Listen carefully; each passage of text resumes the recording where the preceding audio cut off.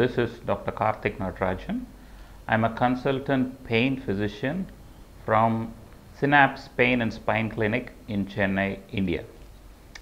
Today we are going to discuss about how to take care of your spine and how to protect your back from injuries. A majority of back pains that we see in the clinic are among common office goers. These are people who have a sedentary lifestyle. They go to office and sit for long hours, and these patients have a back pain. So how to protect this group of patients who have back pain? How to take care of your spine? Now, the first things we tell patients when patients have back pain that they should be careful about is how to lift objects from the floor. Now, normally what we do is, if there is something heavy on the floor, we are going to stand straight, bend our backs, go down and pick up stuff from the ground and then straighten up. Now, when you bend forward and lift weights, it can put a lot of strain on the back. It could be trivial objects, it could be heavy objects, it could be buckets of water, it could be kitchen work.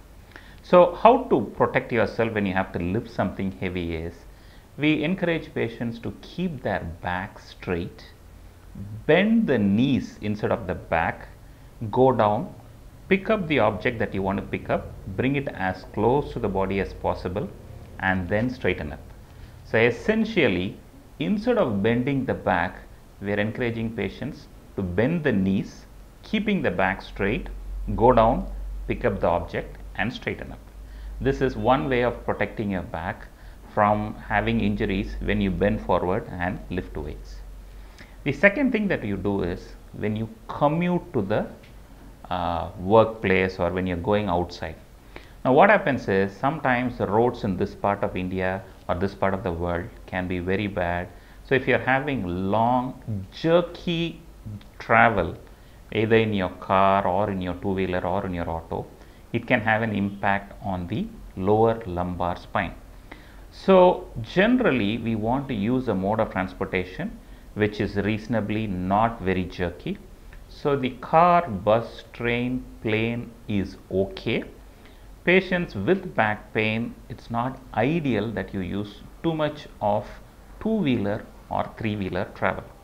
Now, what happens when you use a jerky travel is, each time the vehicle goes in a speed breaker or in a ditch, it's going to affect the lower lumbar spine, and this can have a lot of problems.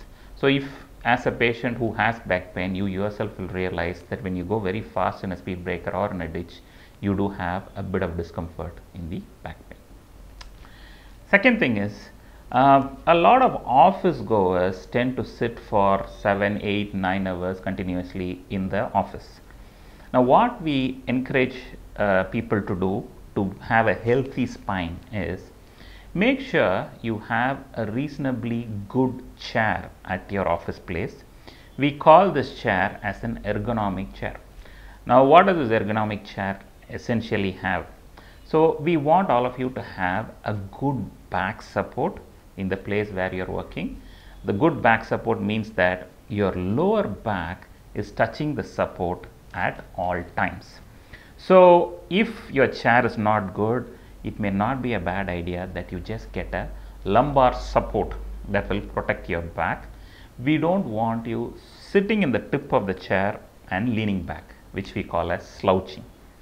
And also, it's a good idea that you have an arm rest, and if you are using a monitor, which majority of us do, make sure the monitor is at the correct level and at the correct height, and you don't essentially have to twist your body and neck to see these monitors. If you think your foot is not reaching the floor, it may not be a bad idea that you have a footrest as well. A footrest of about 3 to 4 inches is a good idea to support your back. If you are going to use the mouse a long time, it is a good idea that you rest your wrist and then hold the mouse instead of keeping your hand in the air. Whenever people have to work for 7, 8, 9 hours together continuously, it is also essential that you take very frequent breaks. So, every half an hour, 45 minutes, try to get up from your chair, walk around the office, get some water, stretch yourself, So sitting continuously in your workplace is not ideal again. Next, we want to know what is the ideal body weight. Now, by definition, ideal body weight is height in centimeters minus 100.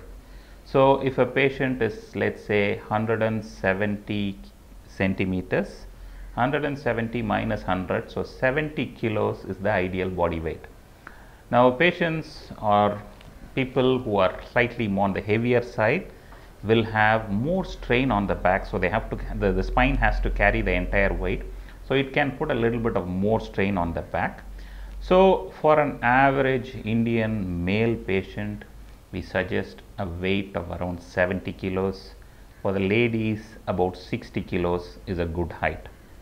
Now patients who are slightly heavier, we encourage them to have gentle physical activity. So people who are having back pain, the gentle activity that we encourage are regular walking. So if you are not started walking, it may be a good idea that you start physical activity, get a good pair of shoes, start walking at 20 minutes per day, then gradually increase this to 30-40 minutes per day. So 40 minutes per day of walking is a good physical activity. Along with that, if elderly patients also get a bit of sunlight, it is even better, because sunlight is going to give vitamin D. So calcium and vitamin D are essential for having bone strength. So patients over 60 years of age sometimes have the problem called osteoporosis, where the bone density is lost. So calcium and vitamin D3 are essential. So it's good that you take your milk, your curd and vegetables for calcium, and get a bit of sunlight for getting vitamin D3. Along with walking, the other physical activity that we encourage are things like yoga. So yoga is fantastic for flexibility, but at the same time, make sure if you are doing yoga, the yoga trainer knows if you have a back pain, and so they will teach you accordingly. If you are doing yoga, the general dictum is, if there is a particular posture in yoga which is causing any pain in any part of the body, you should not be doing it. So a little bit careful on that count. Swimming is fantastic. If you have access to a swimming pool, swimming is probably the best exercise that anybody can do for maintaining physical activity. Patients with neck and back pain carefully can start swimming. Swimming is something that we call as hydrotherapy or aquatherapy. So swimming not only it's much more effective than walking, but it also strengthens the surrounding muscles around the spine. Sports wise, patients with back pain are encouraged to have gentle sports. Badminton, shuttlecock is a good game that you can try. So these are the physical activities: walking, swimming, yoga and badminton. Water, how much water to drink? So it's a good idea that you drink about 2 to 2.5 liters of water for a healthy body and a healthy spine. So we encourage patients to drink at least 8 large glasses of water every day. This could be in the form of plain water, this could be in the form of juices, it could be in the form of coffee or tea. So we want patients to drink at least 2 liters of water every day to have a healthy spine. If you are one of those people who are smoking, smoking can cause a lot of side effects. It can have a lot of adverse effects on a lot of things, including your lungs. It can affect the heart, it affects the stomach and other organs. The smoking also affects the spine. The spine is one of those structures which does not have too much blood supply. If patients are continuously smoking, what happens is the blood vessels that supply the spine become a little small, so the blood supply becomes compromised. So smoking is something that would adversely affect your back as well. The next thing is, what sort of bed mattress to use? A lot of back pain patients come to the doctor and say when they sleep or when they lie down, the back pain becomes worse. Now what happens is, if you are using a mattress which is very soft, that is, when you lie down in the mattress, you are sinking into the mattress and it is going to affect the back, then it's not a good thing. So we encourage patients to have either a firm or a hard mattress. We don't want a bed mattress which is very soft.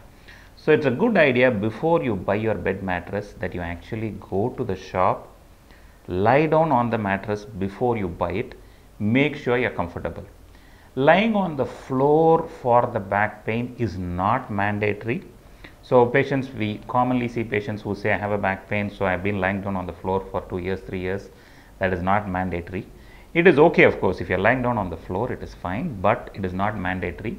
A reasonably firm or hard bed mattress is something that we want. We don't want you sinking into the bed mattress that you use.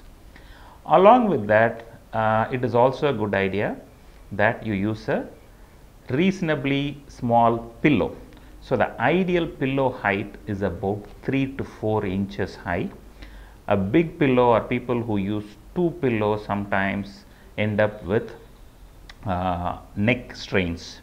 So, and also a lot of patients, we find that they are lying down on their pillow. After lying down, they tend to read books, they tend to watch TV, they look at their mobile, texting and stuff. Now what happens is, when you do these activities after lying down, you are flexing your neck some more. Some patients I know lie down face down and then they do the texting. So this is not ideal. If you are doing any of these activities before you go to sleep, that's like reading, watching TV or looking at the mobile, do all of this in the sitting posture, finish your work and then lie down and go to sleep. And lastly, wearing lumbar supports or belts for back pain. This is very common. Some of these patients see that other patients are wearing lumbosacral supports or belts for lower back pain, and very often we find patients who are having belts for years together, and they think they are having back pain and the belt is helping them. Now this is not a good idea, because whenever patients wear belts for continuous use, what the belt will do is, the spine is not a single bone, there are multiple bones in the spine, and the spine stays straight because the surrounding muscles and ligaments are holding the spine very strongly. Now if you were to put a belt around the back, the surrounding muscles and ligaments will not work. So just like compared to the right hand, which is the dominant hand, the left hand is a little bit weaker. There is not much muscle compared to the right hand in the left hand. Why? Because we don't use the left hand.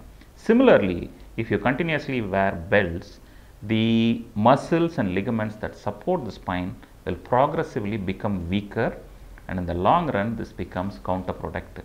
So essentially, the belt is not something, unless your doctor has advised you to wear a belt, you have specific indications for belt. Somebody with general back pain, somebody with a mild disc herniation should not be using continuous belts throughout the day. Maximum you can use the belt is for half an hour to 1 hour in a day. So generally patients with back pain, if at all you are using a lumbosacral support or a lumbar belt, you should use it when you are traveling, when you are going in the bus, if at all there is an unavoidable travel journey where it's very jerky. Only during that time you should be wearing the belt. Regular use of belt is not advised. So to sum it up, I essentially told a few things that will protect your back. So to protect your spine, the things that we want you to be careful about is bending forward and lifting weight. You have to be a little bit careful. So I told you, instead of bending the backs, if you have to lift something from the ground, use your knees. Second is, the bed mattress that you use should be reasonably firm. Third is, drink adequate amount of water. The physical activity that I suggested are walking with good shoes, shuttlecock, swimming, yoga, that sort of exercises. If you are smoking, it's a good idea that you quit smoking. Use a reasonably firm bed mattress at home, not too soft, with a medium size pillow. At office, if you are working, make sure you have a good lumbar support which supports your back. Throughout, if you are working for 7-8 hours, make sure your lower back is touching the back support at all times. The monitor is at the correct level. By any chance, if you are one of those people who use the lumbosacral support, which is the belt, it is not a good idea unless your orthopedic surgeon or a pain physician or a spine surgeon has recommended using the belt. Don't use lumbar belts continuously. I hope you have a healthy spine, and I hope this video helped you protect your back. Thank you.